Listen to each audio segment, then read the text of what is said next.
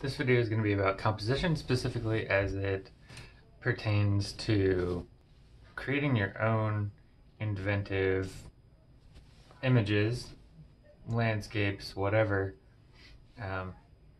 The direct assignment is going to be more about landscapes, but you can apply the concept to basically anything. The first thing that you do is start to look at some images, and one of the best things you can do is go to the museum or open an art history book and start copying, start getting influenced. The first thing that you want to do if you're studying a landscape, say, is draw on your horizon line. This one's probably a little bit about maybe 40% of the way down. It's not quite, it doesn't quite break up into thirds, but it's not quite 50%. And then from there, you're using simple basic tools. You don't want to copy the whole image. Your basic tools for composition are triangle, rectangle or square, and circle. And everything's going to come back to that. So you're going to kind of overgeneralize at first. Here, just below the horizon, on this particular image that I'm studying, there's a triangle that kind of arcs down. And there's a slight arc that modifies this triangle, right? So if you can think about it, you can change a triangle's nature by arcing the point. The circle is mostly going to be used as a modifier. Then there's another one that comes from basically just above that, but not quite at the horizon, and arcs down a little more slowly and goes all the way down towards that corner, but doesn't quite hit the corner. Then to oppose that, there's a small triangle that comes out over here. There's a rock in this landscape, which is basically a square. It's like a little sub shape, and it breaks out over that area. Then, looking really large, just above the horizon, barely, there's another downward curving arc that goes over and intersects here. And then behind that, there's a bit of a mountain here. Then from here, there's a mountain road. And this road basically goes back right here, bends around, so it echoes that triangle. Then that hill from that road comes down, basically another triangle. And then from here, there's a huge body of water that arcs around, almost touches here, comes back, stays just below the horizon, and ends over here. Then in the background, you have what I assume is Mount Vesuvius, the volcano, basically a triangle right here. And then a very small outcropping, another little triangle right there.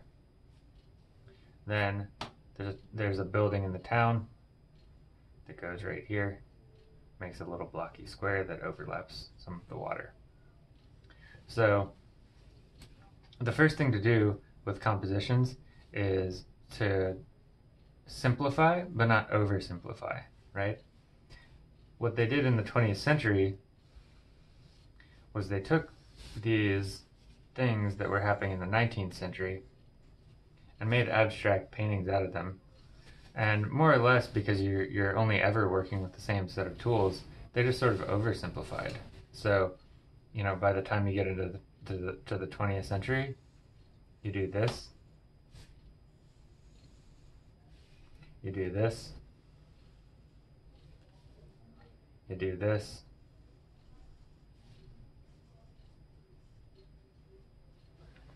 and you create an abstraction, right? Even more radically in the 20th century, you could reduce it even further.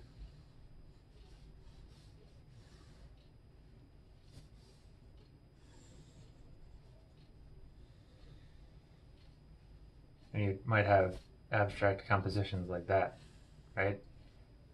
The next thing to do is to come up with a value plan. So you've got all of these sorts of things. And then what I like to do is do another one.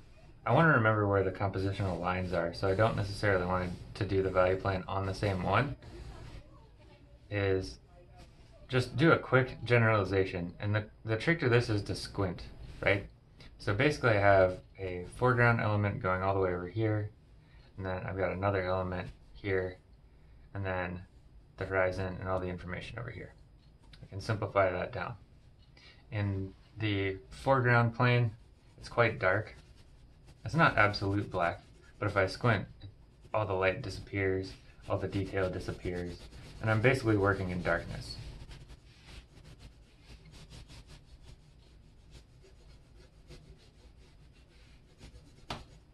Then right here in the middle ground, I have a medium value.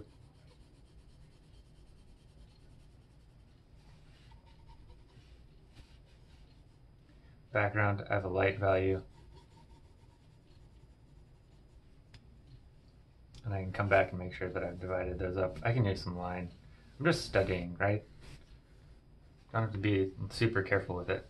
Background is white. So basically I have a 4-value plan, right? Dark, medium, light, and white.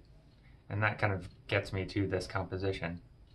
Then what you can do is you can take this composition and replace everything and do what you need to do with it. And I think this is where it gets kind of fun. This is where you can take your compositional ideas and steal them and do different things with them, right? So you could turn this into a landscape, you could turn this into a portrait, figures, whatever you need to do, all using just shapes. So our particular purpose is to use this as sort of a landscape thing, and you can replace everything in here with your own sort of sketches. So, the path is up here and on the left, but we'll resketch the landscape just a little bit so that we have our compositional division. So we're not getting too far, right? Basically, we have that sort of thing, and we've got like an arc to bring it around. So you can say, well, I don't want to be this far back from it. Let's say like this arc is really a hedge. And that hedge is a couple of feet tall, right? And there's a pathway coming around that hedge that leads around and down.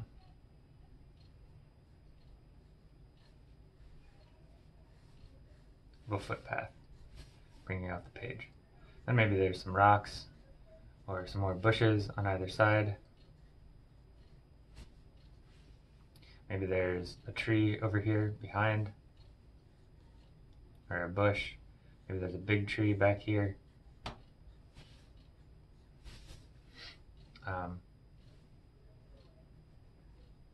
Can widen that pathway if I need to, make it quite large so it looks more believable. Then I can put more shrubberies back here. And then I need to figure out what I can do here. I can do another series of plants in the corner. I can, I've got this diagonal line, so I can do like a diagonal row of like plantings that go back in space.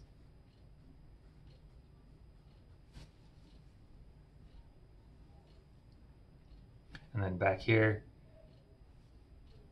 I could do anything. I could do like a forest wall back here in the background.